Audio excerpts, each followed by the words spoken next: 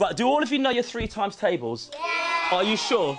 Yeah. Right, can we quickly go through it, please? 3, 6. Isaac Anoom, Mr Numbervator, was invited into Mount Pleasant Lane School to take a Year 4 class in problem solving. OK, but I've got a problem here. I want to know, is 123 in the 3 times tables? Isaac, you chose to do a pattern spotting activity for the problem solving with Year 4. Do you feel that pattern spotting is an essential part of problem solving? Yes, I do, because through pattern spotting, it's helping the children to really sort of refine their explanation. And by refining their explanation, it's consolidating the understanding of the concept behind whatever I'm teaching. And by talking and by sharing their ideas, they're hopefully using the language of maths in the correct context. And also, they're seeing how it fits into the whole lesson as well. First of all, can anyone tell me, do you think this number is in the 3 times tables? Yes. Why do you say yes?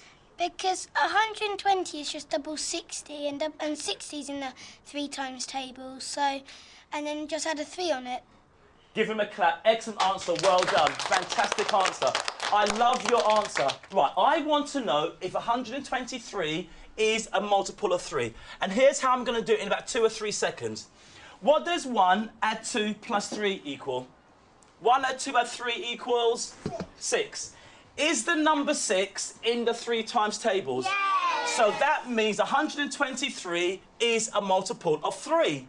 It's in the 3 times tables. Easy or hard? Easy. It's meant to be. What about this number, 321? Yes or no? Yes, because 3 add 2 add 1 is the same as 1 add 2 add 3. Good boy. Excellent answer.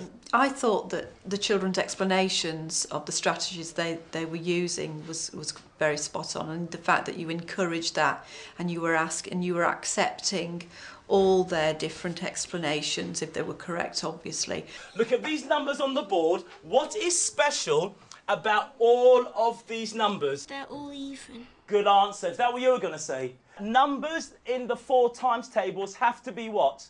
Even.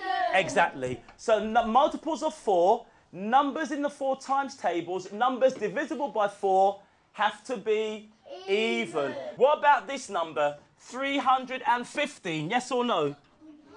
What do you think? No. Why not? Because it's odd. Good girl. Lovely answer. I noticed you hadn't introduced the word multiple as this means such and such a definition, but you started to use it within the lesson. Right. Now, it is a word that they would be familiar with and they should really know in Year 4, and then they started to use multiple as well. Right. So you didn't introduce it as a new word, and I thought your modelling of the vocabulary was very good. When we want to know if a number is divisible by 4, that means a number in the 4 times tables, we are looking at the last 2 digits. Is the number 17 in the 4 times tables? No. That means that number is not a multiple of 4. Alison, how are they with problem solving in your class? Are they coping well, or do you think? Well, there's 2 different areas. Firstly, when they have to understand what the problem's actually asking them and getting a grasp of what the worded problem is.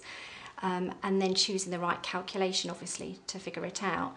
And then the situation where in a class you've got some who easily get that and are rapidly working it out and have the answer and are eager to tell you that they've got the answer, and yet others you can see are still sort of like trying to translate what the question is, but the others are sort of raced ahead, and how you actually sort of cope with that within the class and the range of ability. Some of the things that I've tried in lessons is getting the children to act out the problem, actually physically doing it. And I think often they read a worded problem and they think it is completely unrelated to anything that goes on in the world. Whereas if they act it and they do it and they live it, they're more likely to be able to understand it. There's a lovely phrase I use: when in doubt, draw it out. And once they draw, just as Adele said, once they can visualise the problem, they can have more chance of solving it. And whilst you've got the children drawing it out, and is happy to keep going with that problem. The others, you can then give something to stretch them and move them forward so that they're feeling challenged and extended rather than just sitting around waiting for the others to catch up. So in today's lesson, what could you have done to challenge the brightest children? And it's on pattern spotting with numbers in the times tables.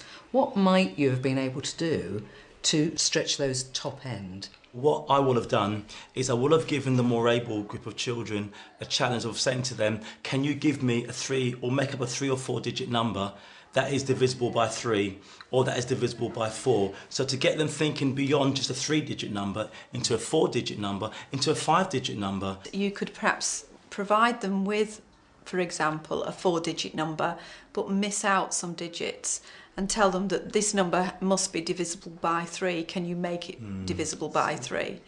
And then they have to think about applying the knowledge and filling in the missing digits. And also, thinking about it, they could look at other tables and see whether they can notice patterns in those tables as well and create their own rules for working those out. Fantastic. So if they know the rule for the 3 times tables, how will that help them with the 6 times tables? And are there similarities in the rules, or are there extra things that they have to do? Yeah, well done. Yeah.